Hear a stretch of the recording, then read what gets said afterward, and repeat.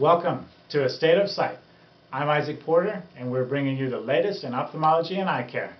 And this week, it's just been announced that there is a new toric lens implant available in the United States for the use with cataract surgery.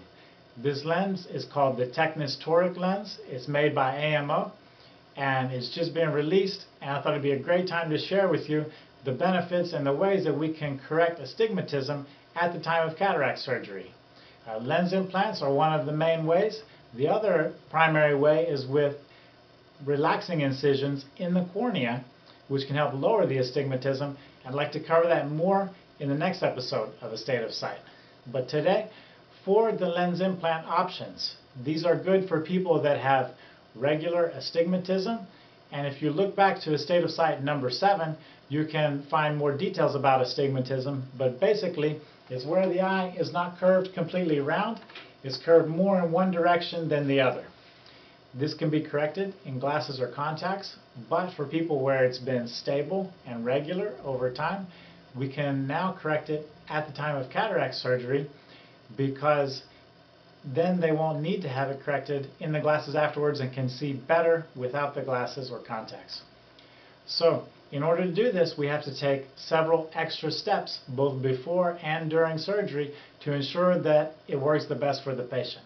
So first, we will take maps or topography of the cornea, which show the curvature and in many colors illustrate where that astigmatism is, the shape of it, and also the degree of it.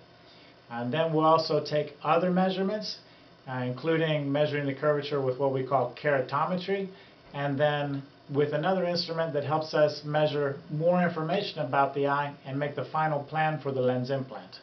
So putting all of this together, then we can decide if the patient is a candidate for the lens implant and then which one would work best for them.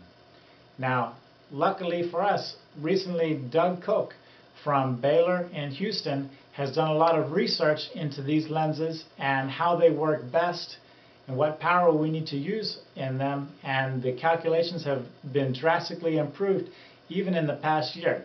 So that's currently the formulas we're using now to decide which one to put in the patient's eye. And then at the time of surgery, we have to make sure that they are oriented exactly in the right direction, because like you know, astigmatism can be in one particular angle, and we have to line up the lens implant exactly in that spot during surgery. There's a couple different steps we take to do this to ensure that we measure and mark appropriately. But then once we have that lens implant in the right place, it's giving extra power in that direction and helping improve the vision. So afterwards, these lenses have been shown to be very stable and steady without rotating over time, and the patients have generally been very pleased with them. So if you have any questions about toric lens implants, or you're thinking about these type of lens implants for your cataract surgery, please post. We'd be happy to answer your questions. And then we hope to see you again soon next time on A State of Sight.